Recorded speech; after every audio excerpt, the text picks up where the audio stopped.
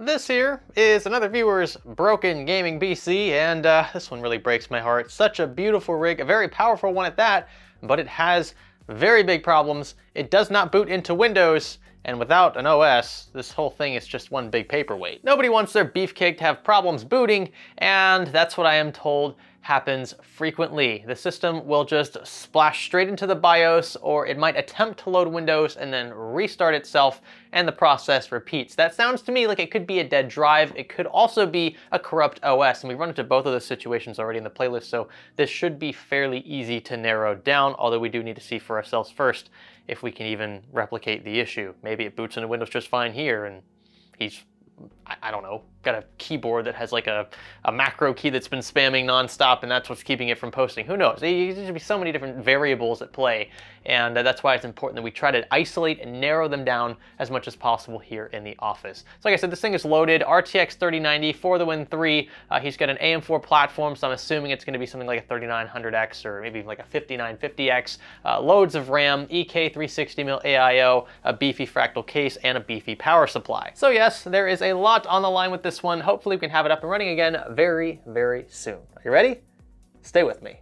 Windows is by far the most popular computer operating system, but how many of those users would you wager are running unactivated copies? That pesky Windows activation watermark needs to go, and Kingwin is here to help. With competitive offers for both Windows OEM keys and Microsoft Office, Kingwin makes it easier than ever to unlock the full potential of your software. Simply click the link in this video's description, select your version of Windows or Office, and choose a secure payment method like PayPal. Also be sure to use our unique offer code SALAZAR, that's SALAZAR, to save 14% while shopping at Kingwin.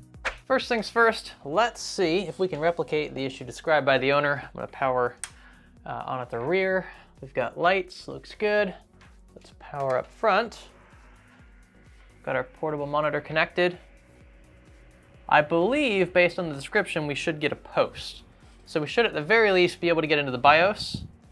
His fans are set pretty high by default. Oh, there they go, they settle down.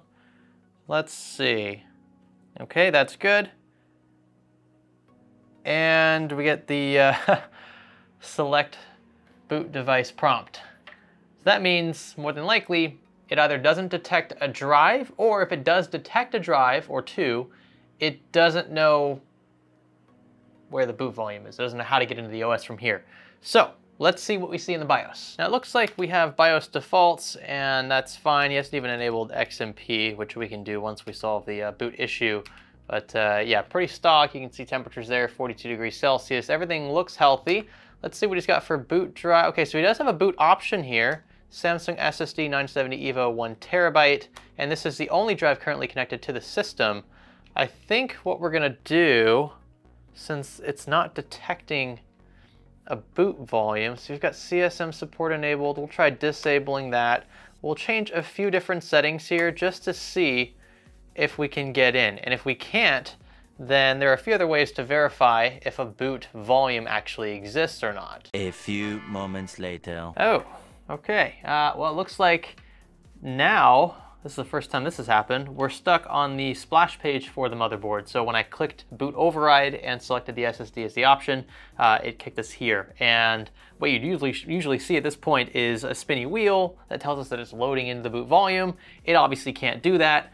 So this is just more assurance that it's either a dying drive or a corrupt OS. I do want to get in here and see what the drive looks like, if there are any physical issues, maybe the way that it's slotted in, although again, it's being detected in the BIOS. Physically, it does check out, at least what I can see, that's not covered by the sticker. I'm gonna double check, see how old this drive is. It might be covered under warranty. But nonetheless, if this is the issue, we're gonna go ahead and replace the drive outright, at which point we can pull the sticker off and see if there's anything wrong with the board underneath. Ooh, and I just noticed the viewer didn't install the standoff for the M.2, so the drive is basically just resting against the metal heat shield when it's installed, and that means we might have an issue with the physical connection in the M.2 slot further to the right here, which is not in focus. Let's see, now it is. So this connection here is typically pretty loose. You can slot the drive all the way in and just kind of leave it like that, but I strongly recommend actually bolting it to the board just in case things get a little loose, especially in transport, which this system obviously was in. For some reason I can't, there we go, can't get the drive in there. So yeah, we'll see if like I might have an extra standoff or two I can give him. Actually just pulled this one from a motherboard that we replaced in a previous Fixer Flop episode. So yeah, recycling for the win. So here's what's happening currently. I am updating his BIOS. I noticed the revision he has installed now is from 2020, which I'm assuming is the one that shipped with the board in the box. So we're updating that one to a 2022 revision, stable, not a beta. Once that's in, we're gonna clear the CMOS. I've checked connections, I've checked RAM, I've done my due diligence there. I don't think that would be a reason why a system would refuse to boot into a bootable volume anyway, but I did want to make sure that those things are taken care of. The system physically looks really healthy. The last thing we can check after all of this is taken care of is whether or not a boot volume is actually installed on the drive. And the way we can do that, first off, we could take the drive out and put it somewhere else, which I don't really want to do in one of my systems in case there is a physical issue with the drive. Or we can connect a bootable media device for Windows and check to see if we have partitions on the drive already installed for Windows. If that is the case, I will replace his drive with another one that is blank. We'll install Windows Fresh there. We'll keep the old drive connected, and then from there we can run some disk checks to see if there's anything unstable about the drive itself. That might sound super confusing, but I'm going to show you it all right now playing out. That's weird. It freezes even when I try to load into my own Windows boot device, which I know works because I've used that in several rigs before. Something is really weird here. I'm gonna restart the rig just so I can capture this live on camera for you. So with the boot media installed, typically most modern boards will default to that media creation tool first, a bootable USB. And this looks like it's trying to boot directly into that. So it cuts to the motherboard splash page and kind of sits here for a second. You see the spinning wheels, that's good. And this is where it froze before. Okay, it actually didn't do it this time. All right, maybe I just have to film everything and that'll fix the issues. Whoa, what just happened? Come on, I was just there. I was literally about to start navigating through to see if we had boot partitions installed, but it just automatically reset. Something is going on here. I wonder if something is overheating in this rig. Maybe the CPU is getting too hot and that's causing instability, random shutdowns. I don't know. Let's see again here how long we can get this up and running. So we'll go over to next. We'll click install now. Of course, we're not actually going to install yet, especially over this drive we suspect is bad. I'm just going to click I don't have product key. And any second now, it's frozen. Come on, come on. Wow. I think this is pretty revealing. This tells me there's something else wrong with this rig. If both my bootable media and his boot drive are acting weird, I mean, the common denominators here are the CPU, motherboard. This is fishy. Yeah, it seems like no matter what I do, this system just either outright freezes or resets, which I've seen this before, and I have a sneaking suspicion that this might be CPU temperature related or maybe voltage related. The block doesn't feel hot. Radiator's not hot. It really shouldn't be getting all that hot, just kind of idling here. But I noticed that the fans are definitely ramping up, so maybe they detect an issue with CPU temps. It's completely frozen, like completely locked up. Graphics card is not dangerously hot. I wonder. I want to see if maybe there's a thermal paste issue or CPU block seating issue. You never really know. So let's see if we can get this off. Okay, this is a Ryzen 9 5950X, as I suspected, a pretty beefy CPU, and thermal paste was applied correctly. It was spread correctly, so it looks like there wasn't an issue with mounting at all. But I've swapped to air cooling just to be on the safe side in case there is an issue with that AIO, and the temperature issues are in fact what I expect. It looks like we're back in Windows. I'm gonna see here. Looks pretty stable so far. Wow, I wonder if he had an issue with temperatures. I will say his rig sounds a lot quieter now, and I think that those fans ramping up were indicative of the CPU overheating. It doesn't really matter which one we select. Again, we're not going to actually install Windows yet. I just want to see what kind of partitions we're dealing with, if any. So he does not have a boot. He doesn't have a what? He doesn't have any boot partition here at all. There's nothing. This is just an allocation for games, that's it. I'm kind of confused here. Where is the... Oh, did it just... It just froze and reset again. What is going on? This is nuts. Okay, let's see if it'll load back in. I'm just gonna film this all the way through. Again, I get complaints every now and then these videos take too long. Oh, you just need to get to the point. This is the point. I mean, this is why I show everything, because you might run into a very, very similar situation. You're just following along, you know, tagging along for the ride because you're just as curious as I am. That's why I don't want to leave much of this stuff out. Look, it freezes again. Again, I'm hearing now, I'm gonna take the camera back off the tripod because I think this is, yeah, this is just gonna reset infinitely at this point. Sorry about the autofocus. The rig is louder. It gets louder, noticeably louder, when we boot into the partition, into the boot media, I should say. So I think there's some sort of voltage issue, some sort of power delivery issue to the CPU.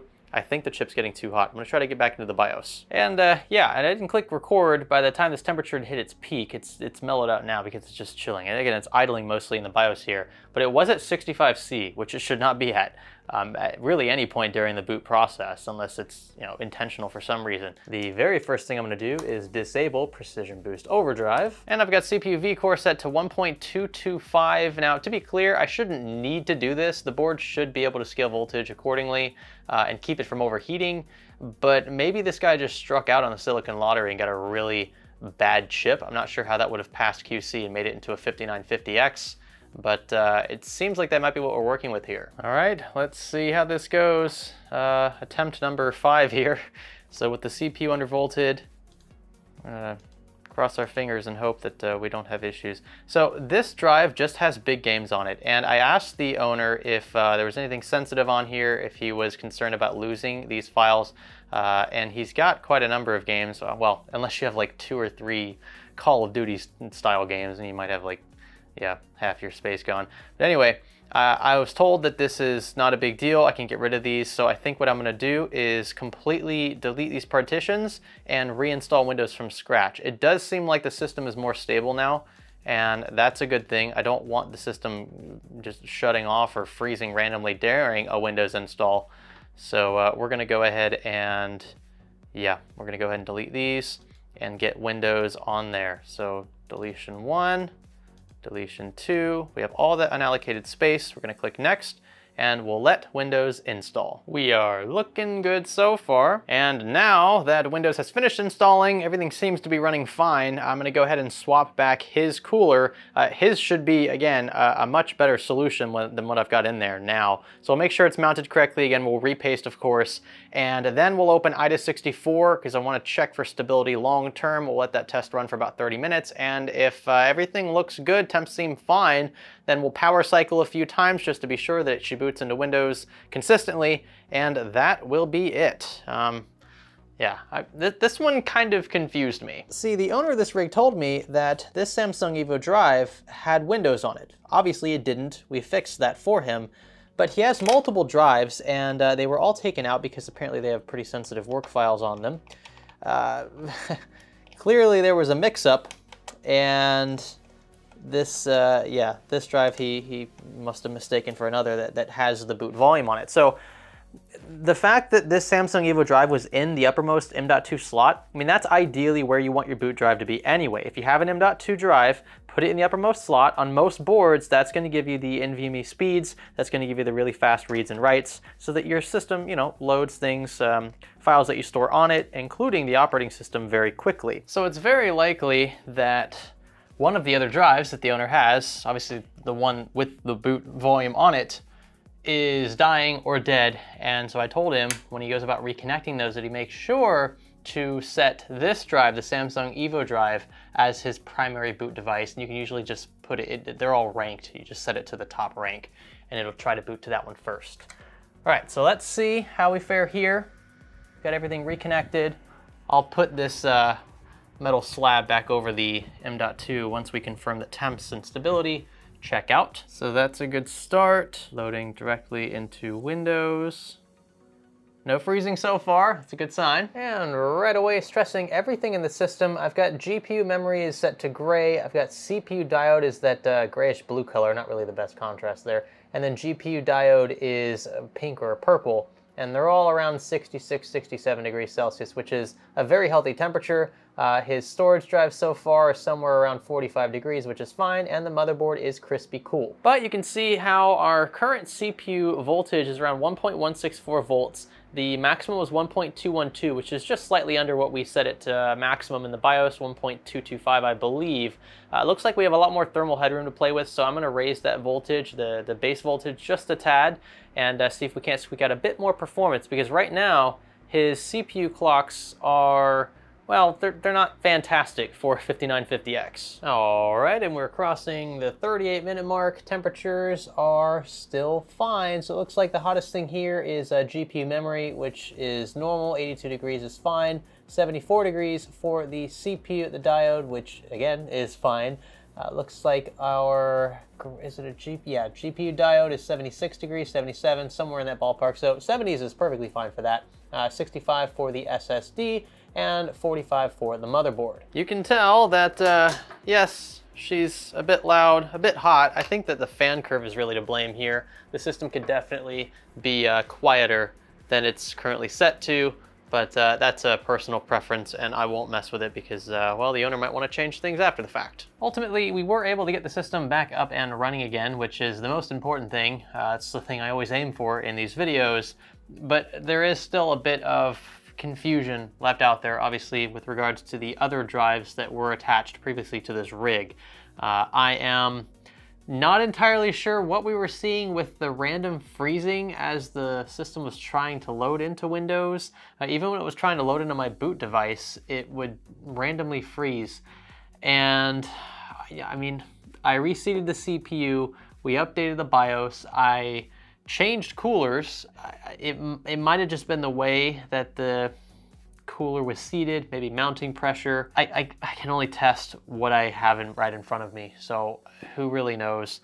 But it looks to be stable now. Again, I've power cycled it a few times. It boots into Windows every single time, so should be good for the viewer going forward. With that, if you have a broken system, something that maybe doesn't turn on at all, maybe it turns on, it doesn't post, maybe you have boot issues like this one had here, be sure to reach out to me if you live in or around Orlando, Florida. If you can drop your system off in person and pick it back up, I'd love a chance to fix it for free. We charge nothing for the service, and it's because of viewers like you that we're able to continue doing things like this on the channel. So thank you very much for that. If you haven't already subscribed, consider doing that. Give this video a like or dislike depending on how you felt. Leave a comment in the comment section below. I feel like, oh, there's like something attacking my eyeball. There we go. And I'll catch you in the next one. My name is Greg. Thanks for learning with me.